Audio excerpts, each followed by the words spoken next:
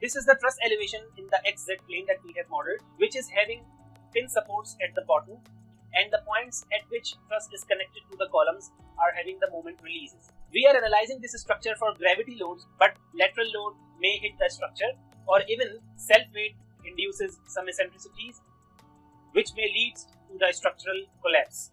This is what we call as the collapse mechanism. Let me tell you the reason behind this. Let's have a freestanding pin-based column. If any lateral load is applied to the free end of this column, then resistive moment can't be induced at the base. So in result, the column will collapse. This is known as unstable column. But on the other hand, let's have a freestanding fixed based column, and if the lateral load is applied to its free end, resistive moment induced at the base, and the column will deflect like this. This is known as the stable column.